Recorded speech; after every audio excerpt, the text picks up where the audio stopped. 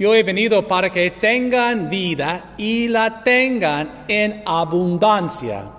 Mis queridos amigos en Cristo, buenos días. Aquellos de ustedes que tienen una mascota doméstica como un perro o un gato, estarían de acuerdo en que su mascota conoce su voz. Sé que Anton, mi perro, puede distinguir mi voz de los demás. También sabe si es un buen perro o un mal perro, solo por el tono de mi voz. Confía en mí, él siempre es un buen chico. No quería hacer nada para molestar a su papá, porque sabe que él lo alimenta y lo ama. Hoy, en este Cuarto Domingo de Pascua, celebramos el Domingo del Buen Pastor.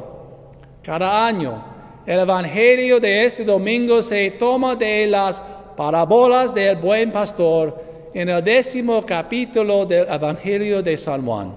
Los pastores eran trabajadores esenciales en el tiempo de Jesús como lo son hoy. El trabajo de los pastores realmente no ha cambiado mucho en los últimos 2000 años. Para nosotros aquí en los Estados Unidos, a menudo confundimos a las pastoras con los vaqueros. Los pastores no son vaqueros.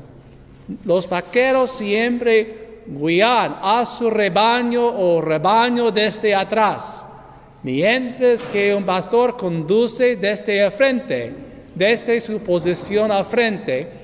Los pastores pueden proteger al rebaño de los peligros que acechan. El rebaño sigue al pastor. Ellos acuden, confían en el pastor. Conocen la voz de su pastor de los demás. El trabajo de un pastor no es un trabajo sino su sustento. El pastor nunca abandona su rebaño. Comen y duermen rodeados por sus ovejas. Se puede decir que el pastor y las ovejas son uno. El pastor y el rebaño encuentran su identidad el uno en el otro. No es de extrañar para que Jesús usó esa ilustración para describir su relación con nosotros. Jesús es el buen pastor que camina delante de nosotros, no detrás de nosotros. Desde esta posición, Jesús confronta y enfrenta esos peligros y obstáculos, pero primero para que podamos seguir y pasar ilesos. La voz de Jesús es de misericordia, amor y paz, y deberíamos para conocer su voz de los demás. Jesús también nos conoce a todos por su nombre y ninguno de nosotros es olvidado. Él es buen pastor que buscará y cualquiera de nosotros que se haya perdido o se haya quedado atrás. Finalmente, Jesús no se toma la nota libre y los deja indefensos por nuestra cuenta, sino que se queda con nosotros. Nuestra identidad misma se encuentra en Él, como la identidad de Jesús está con nosotros. Y el Padre son uno, nosotros también somos uno con Jesús. En el Evangelio, Jesús nos advierte sobre esos ladrones disfrazados de pastores. A esos malos pastores no les importa nada el rebaño. Solo están fuera por sus mismos.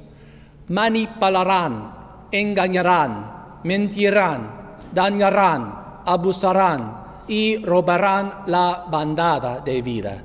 Necesitamos poder distinguir sus mentiras de la voz de Jesús, el buen pastor. Aprendemos a saber qué voz es Jesús a través de la oración. Su voz calentará nuestros corazones, al igual que esos discípulos en el camino a Emaús. Entonces, ¿qué ganamos a seguir a Jesús, el buen pastor? Jesús responde a esta pregunta diciendo: yo he venido para que tengan vida y la tengan en abundancia. Ningún otro pastor puede ofrecer tal regalo. Ningún otro pastor sino Jesús puede darnos vida al máximo. No caigas en sus mentiras de los pastores falsos. Jesús, el buen pastor, nunca miente.